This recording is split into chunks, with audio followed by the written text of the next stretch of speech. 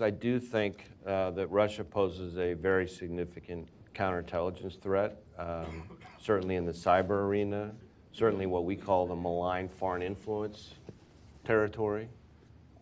certainly in their presence of intelligence officers in this country. Well, I think on the one hand, I think enormous strides have been made since 2016 by all different federal agencies, state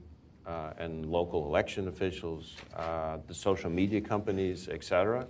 But I think we recognize that our adversaries are going to keep adapting and upping their game, and so we're very much viewing 2018 as just kind of a dress rehearsal for the big show.